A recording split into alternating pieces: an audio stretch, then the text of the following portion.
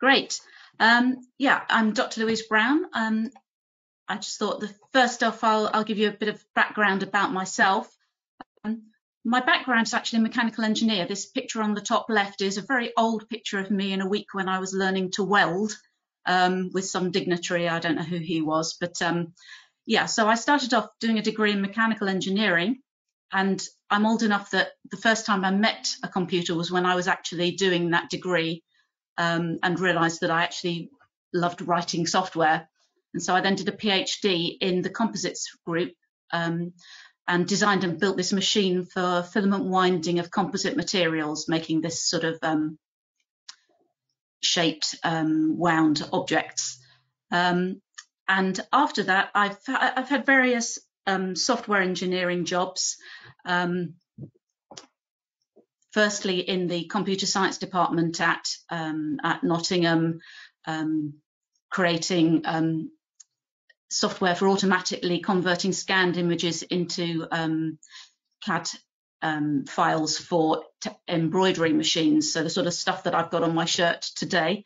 And then my daughter was very ill when she was born, so I actually worked from home for 13 years. So this year has been a bit of a blast from the past, really, sort of going back to where I was working for a long time. One of the jobs I had was writing software for home crafts, so bobbin lace, like the picture that you can see in the bottom left right here. And then about 10 years ago, I basically did full circle and went back to the composites research group at Nottingham, working on the TexGen project, which I will tell you about now. So this is the home web page for the TexGen project.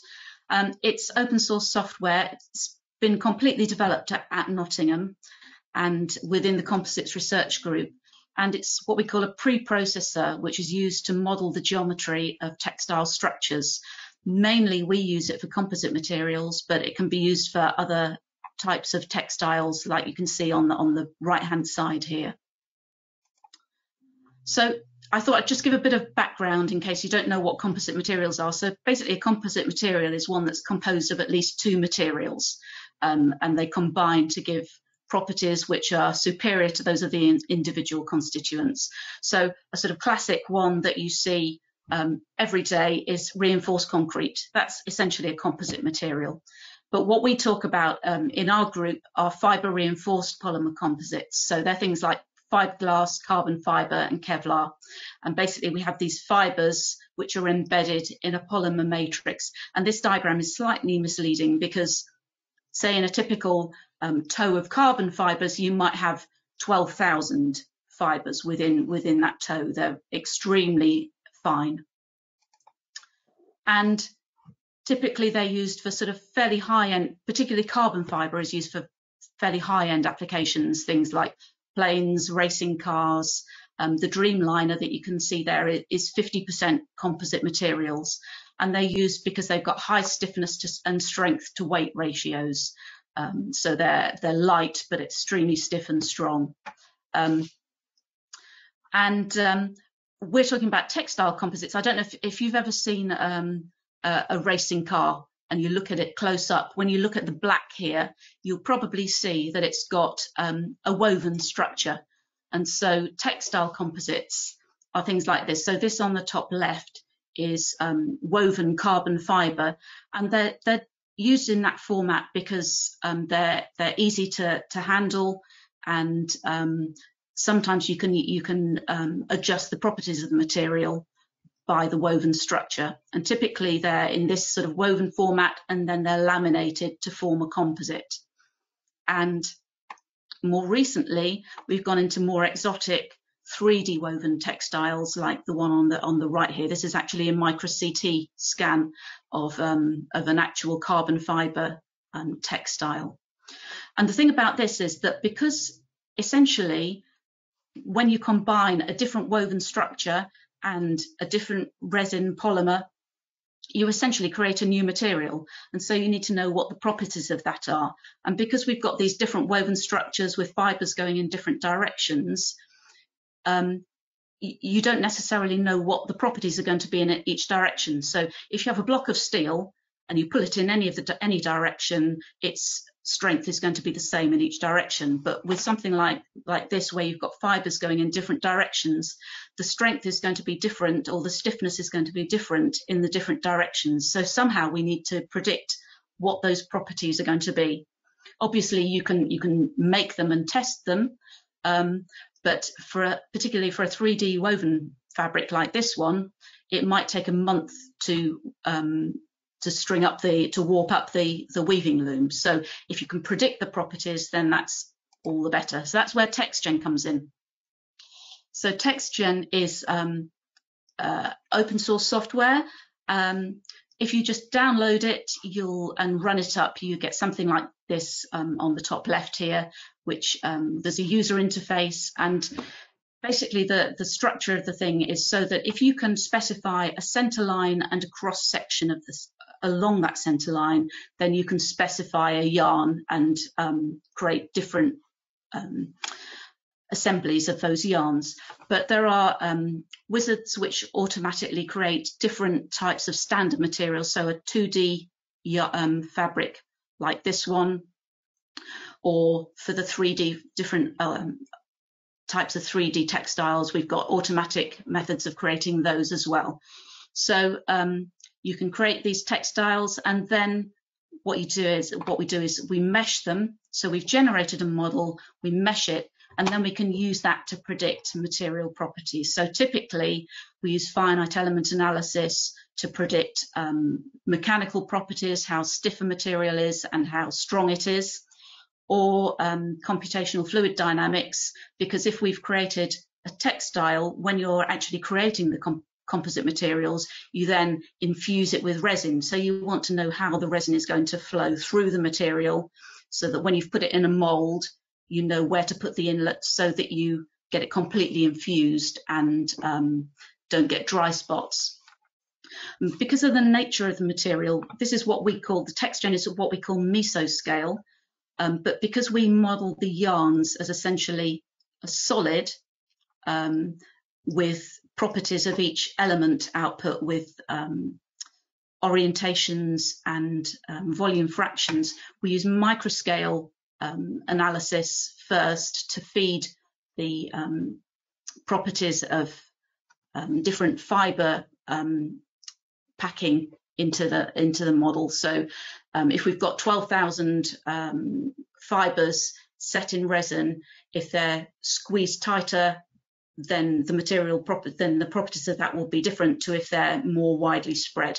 And we feed those properties into the mesoscale model, and then we do the simulations there to get properties, say, of the stiffness in the different directions, and we feed that into a macroscale model where we can do large scale modeling of bigger components, because basically it would be far too computationally intensive to be able to model at this mesoscale on a large scale model. So that's what TexGen is doing. So some of the just a couple of examples of how we use that. So back to this 3D textile, we can use that to predict the permeability of this textile, and that looks something like this. So we work on a unit cell. So we take the smallest repeating part and do the computation on that. So in this case, this is the unit cell of that composite. Generate, in this case, voxel mesh, and then we do the CFD to predict where the flow is going to go, and use that to create a permeability, which we can then feed into the larger scale analysis. Or we can predict properties. So when we output the model to finite element, we also output the orientations of each voxel, so the orientation of the fibers and volume fractions, and from that we can perform the analysis and get stiffness information. So in this case we've got the warp and the weft direction, so essentially the X and the Y direction, and they're different in the two directions. So going on to the actual software, it's quite a complicated piece of software. So it's written in C++. The core module is written in C++. and at the very minimal, you can actually just create a DLL and incorporate that into your software. It uses various open source packages, so it uses TexGen for meshing, Tiny XML for outputting XML files for saving the models, and then various other ones for creating meshes of various descriptions.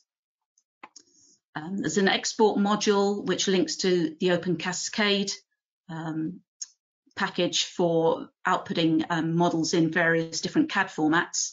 And then for rendering, we use VTK. And it's written in such a way that we use Swig to generate a Python interface. So most users wouldn't delve into the C++. They would use this Python interface layer. And then we've got a user interface which uses WX widgets, and that's what most people initially, if they download TexGen, they would download the user interface and use it at that level. And they can use that for creating fairly standard models, but as soon as they want to do something which is slightly out of the ordinary, then they can use this Python interface to write scripts and have much more flexibility over the textiles that they create. It runs on both Windows and Linux, and typically most of our users are probably Windows users, but we've got a sort of quite a few who are running simulations on HPCs, and so they would build the core and the Python interface on the HPC and just use that, maybe run optimization codes, and then get an output of the optimum and then render it on the user interface back on their desktop. So that's the sort of the way that the thing is implemented. And route to open source. So TexGen started life way back in 1998 as part of an EPSRC funded project. And there was then a PhD, no, he was a third year project student at that time, Martin Sherburn, who created the second version of the project in 2002. And he then went on to do a PhD along with another PhD student.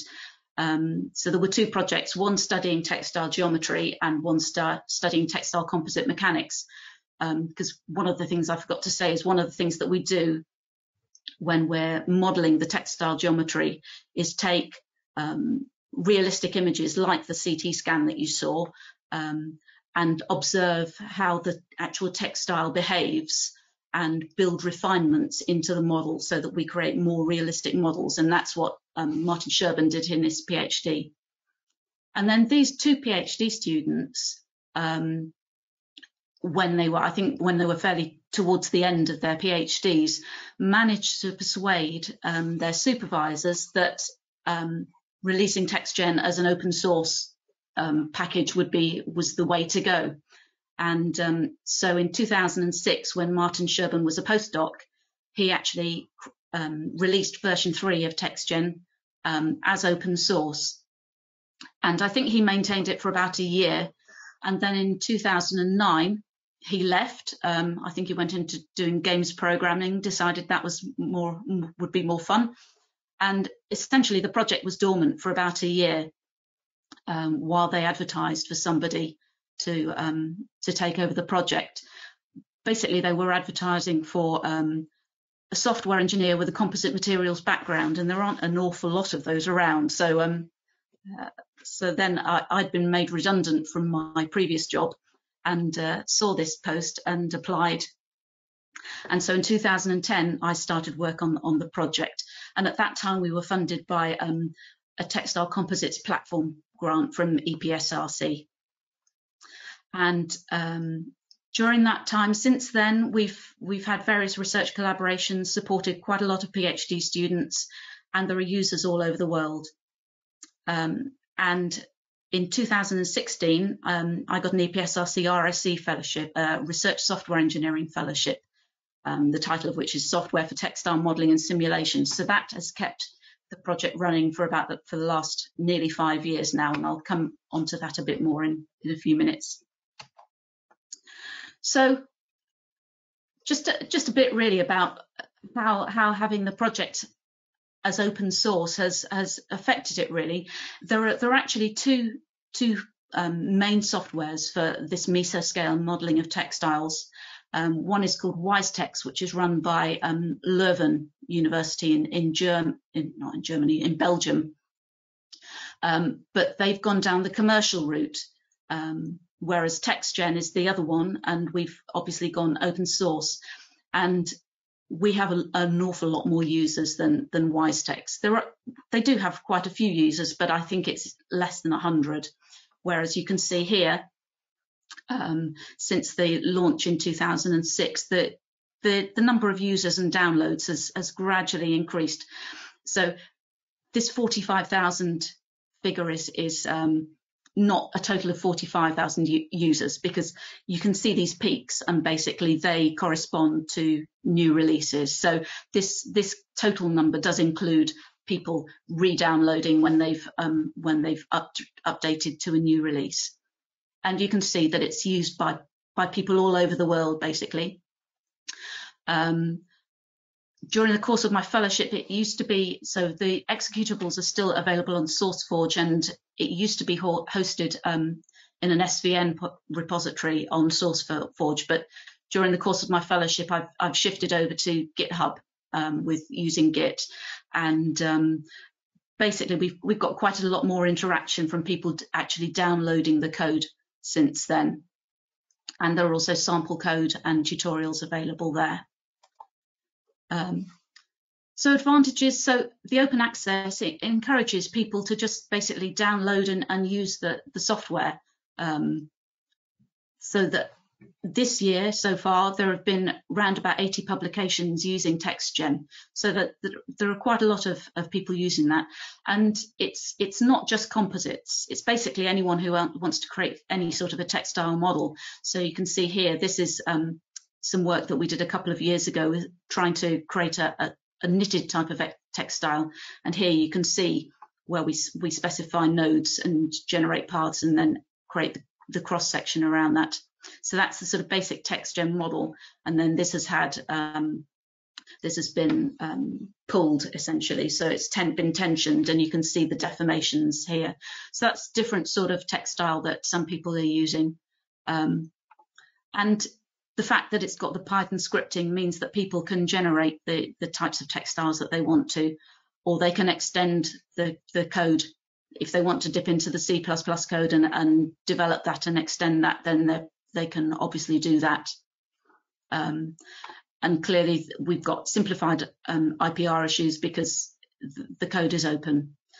And there's also an active user forum which gives support. It's largely me giving support on there. If you look on the TexGen forum, you'll see lots of answers by Louise PB. But there are some exchange of ideas as well there. So that's another advantage.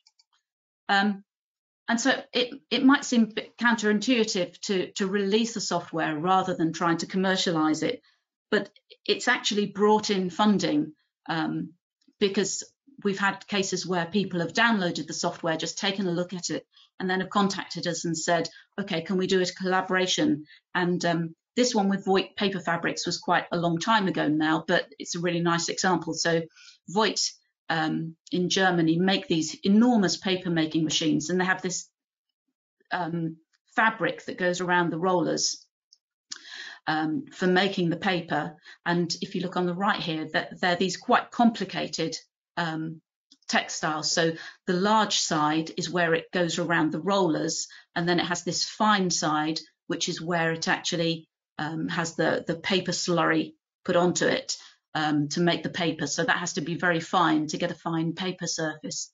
And they wanted to simulate their fabrics because they need to know how it wears as it rolls around the rollers, but they also need to know how the fluid is going to flow through the material, because obviously the paper slurry is deposited on the material, but then it flows through it, and they need to leaving the paper behind. So they need to know how the fluid flows. So in this project, we were able to create an add-on. So that's one of the nice things about the way the software is created. So a user interface was created, allowing them to create these specific type of fabrics, and we could supply that to them as an add-on that they can run through the main software. But that's a separate part that they could have as the output for their investment in the research, and then that was separate from the open source, so it sort of works well. And the research councils like the fact that it's open source, because it means that the research that they're funding is available for use, and it's being disseminated. So it works very well as a model for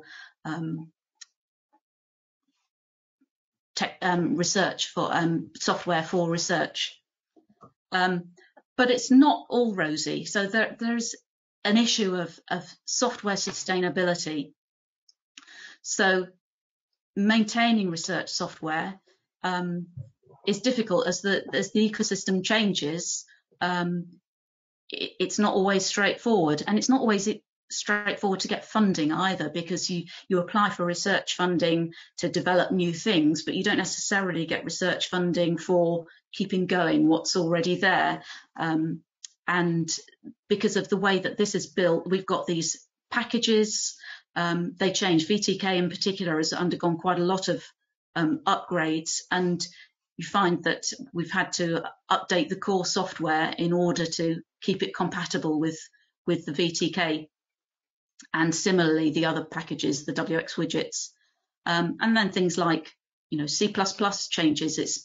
That's evolved, and probably haven't done as much as we should have done really to keep the C++ up to date, but that's another thing. So that is an issue, keeping research software up to date so that people can carry on using it. And there's a whole group of people who are thinking about this. So the Software Sustainability Institute is particularly interested in this whole area. They were formed in 2010, funded again by EPSRC, and this is their sort of strapline: better software, better research. So they're both trying to promote open software because that helps with reproducibility of research and openness, but also good software engineering practice. So trying to get people to use version control and all this sort of thing, which makes the software more sustainable. And in 2018, well, this is actually the second version, EPSRC wrote this e-infrastructure strategy, which amongst other things recognises that as hardware evolves, so they invest a lot in hardware, big supercomputers, but they've also realised that they also need to invest in the people who are going to write the software in order to sustain that, so that the software keeps running. And so this research software engineering sort of job title has evolved in academia, and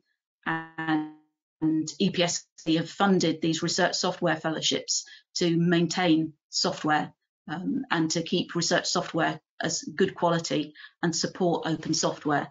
And I was fortunate enough to get one of the first round of those in 2015. There was another one a couple of years ago, and there's one happening at the moment, but they're trying to promote good software engineering practice, open software practice, and software sustainability. And that sort of whole sort of area that links into the open software thing. So that's about all I've got to say, really. I just acknowledge that for the last 5 years, EPSRC have been funding me with an RSE fellowship, and that's been great. I'm due to change to an academic post in January, so that will be a whole new thing for me. but I will be keeping on developing TexGen and applying for funding to keep it going. So that's me done. Thank you.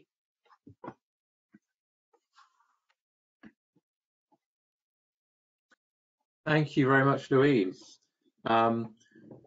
We can now take some questions. So if you can use the question feature on GoToWebinar, or you can raise your hand in GoToWebinar and we'll open the mic to you, or you can tweet at us on Twitter and I'll read out all those questions.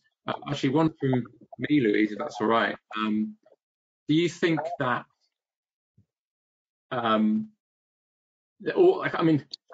use a broad brush, but do you think that like all software that's used in research should be made open source? Do you think there's a case to be made for research councils putting more requirements into the software that research produces is open? I think it depends what it is. Clearly, if there's, I'm an engineer, so a lot of the software or the research projects that we work on are with industrial partners, so we do quite a lot of work with Rolls-Royce. So clearly, some of the software that's written for them is never going to see the light of day. So I think there's a case for making as much as you can open source, and it helps with the sustainability. So if you write a publication and it's saying we've used this software and we've developed the software and these are the results that have been produced using this code, then if people want to be able to reproduce that, then if it's open source, then obviously that helps.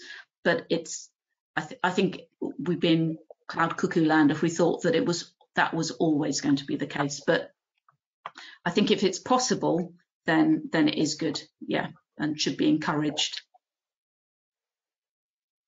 Got a question here. No, it does, absolutely, yeah. Thank you. I've got a question here from Terence Eden. What's the most interesting or exciting thing the software has been used for? Oh.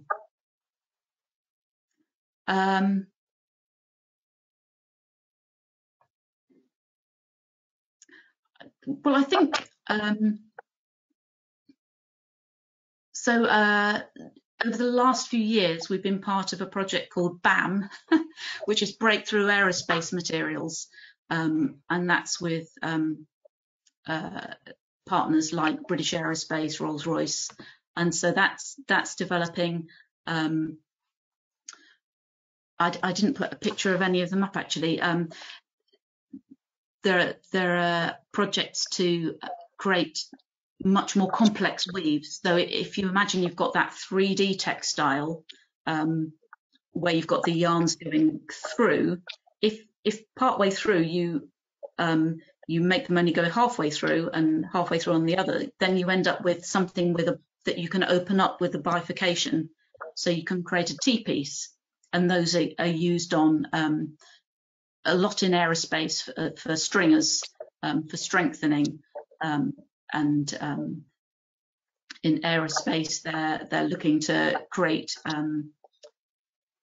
3D woven fabrics which sort of gradually get wider, so you can use them for fan blades in engines and that sort of thing. So that's all pretty exciting, really. Yeah,